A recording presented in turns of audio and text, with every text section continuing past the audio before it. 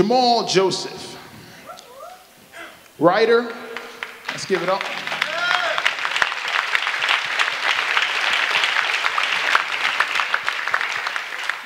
Jamal Joseph, writer, director, producer, poet, activist, educator, is a lifelong freedom fighter. Lifelong. He was a member of the Black Panther Party and the Black Liberation Army.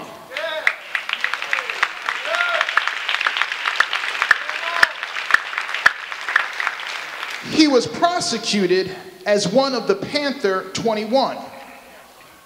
This brother's the real deal, the real deal. Now currently, he is the founder and artistic director of Impact, a Harlem-based youth theater company. He is also a professor at Columbia University. Lastly, he is a member of First Corinthian Baptist Church.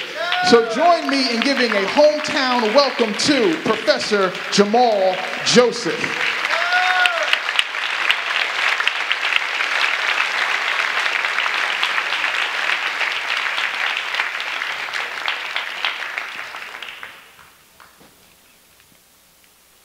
Power to the people, brothers and sisters. And let's be clear, when the Panthers would say power to the people, they would then go on to explain that that means black power for black people, that it means white power for white people, brown power for brown people, red power for red people, yellow power for yellow people, and revolutionary power to all freedom fighters.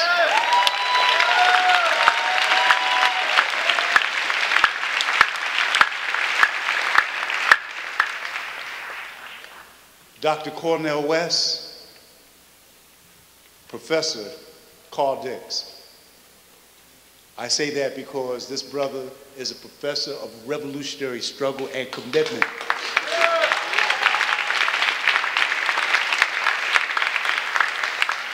We thank these brothers for being on the forefront of building this movement of mass resistance that we must have, but also understanding the value of building a coalition so that when we look around, it looks like all power to all the people like we have here tonight.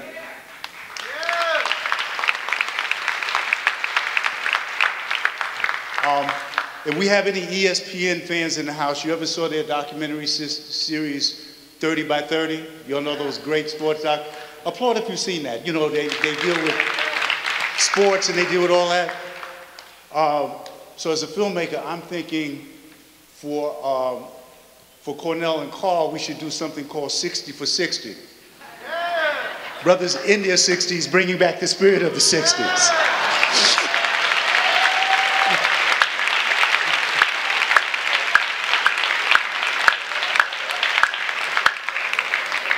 Okay, I teach film at Columbia. I'm a full professor there. So that's my area. But allow me just to do a little history. I want to read something from the New York Times.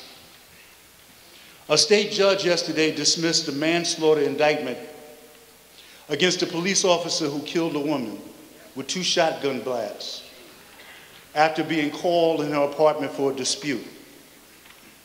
The judge, acting Justice Vincent A. Vitale of State Supreme Court, ruled the evidence was legally insufficient to indict the officer, Stephen Sullivan, for manslaughter and any other offense in the death of the woman, a black woman, a grandmother, Eleanor Bumpers.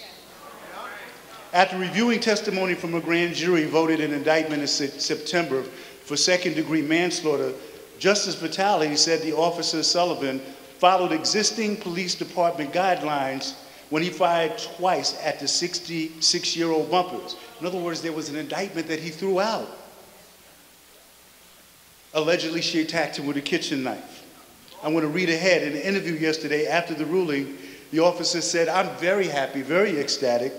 Asked if under similar circumstances he would again shoot, he replied, "Yes, I would."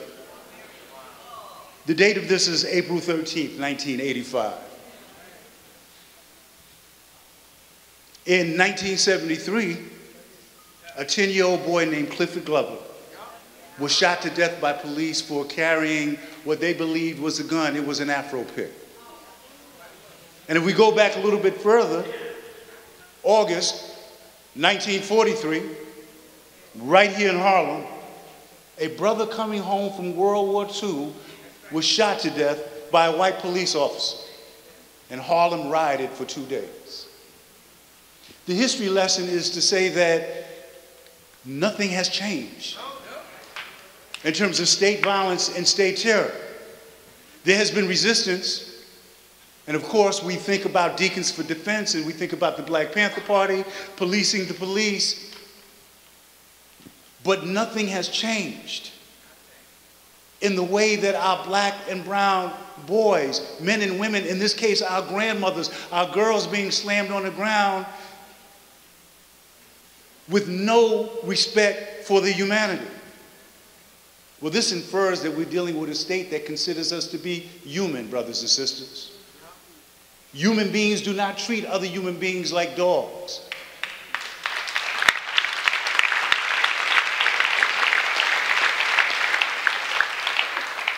Slavery, which built this country,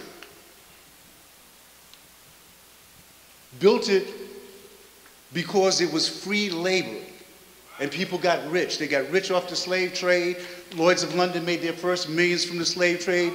The first stock traded was usually the Union stock on slave trade, but there was a marketing strategy, because if you can picture slaves behind me and picture me as a white merchant trying to sell slaves, I looked out often at people who called themselves Christian, and they had problems with the idea of slavery because some passages of the Bible said you shouldn't enslave another human being. And the marketing strategy was simply this: men and women of good Christian faith, I believe in the good book as well.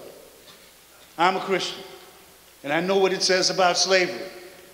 But I'm saying to you that these black bodies that you see behind you, these Africans, these niggers, are not human. So owning them is no more a crime than it is owning a horse or a cow or a chicken. And so this idea that we are property is something that we have to wrestle with, the ideology. The idea that lives are not valued, the idea that this state justice is here because police are not here to protect us, they're here to protect property. And so we have to engage this idea of challenging that notion. We have to engage this idea, this insanity that makes the young men and the young women in this room at risk when they step outside of the door. It is insane. It is crazy. We are in an insane asylum. But here's what we're saying. On October 22nd and 24th, the inmates are about to take over to the asylum. Sweeping and dynamic change is going to come. Because from this night we spread forward and we show the police, we show the state, we show state violence that we are human, that we indeed have, brothers and sisters, all power to the people.